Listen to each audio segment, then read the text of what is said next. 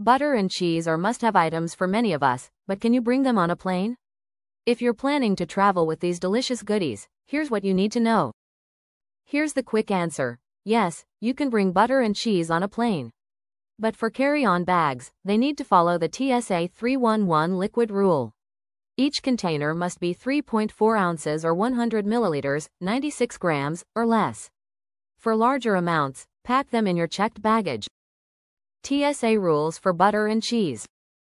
According to the TSA, spreadable items like butter and soft cheeses like brie or cream cheese are considered liquids.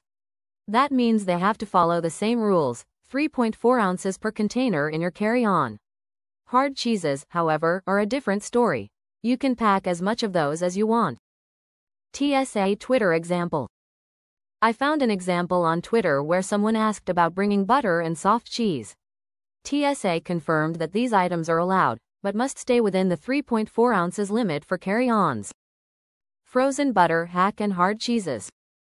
Here's a travel hack. You can freeze your butter to bring more than 3.4 ounces in your carry-on. As long as it's completely frozen when you go through security, you're good to go. Hard cheeses like cheddar or Gouda. No restrictions there, you can pack as much as you'd like in your carry-on. Butter and cheese in checked baggage. Want to bring a big chunk of butter or soft cheese? Checked baggage is your best option.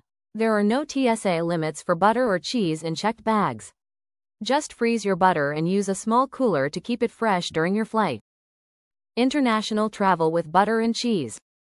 Flying internationally? That's where things get more complicated. Different countries have strict regulations for bringing dairy products. For example, while the TSA may allow butter and cheese, the UK doesn't allow dairy from outside the EU. Always check the specific rules of your destination country. Rules for specific countries. Here's a quick rundown for a few countries. USA, butter and cheese are generally allowed. UK, no butter or dairy from outside the European Union. Australia and New Zealand, allowed, but you need to declare them. Canada, butter and cheese are good to go. So, can you bring butter and cheese on a plane? Absolutely. Just remember the TSA 311 rule for carry-ons, 3.4 ounces or less for butter and soft cheese, and pack larger amounts in your checked baggage.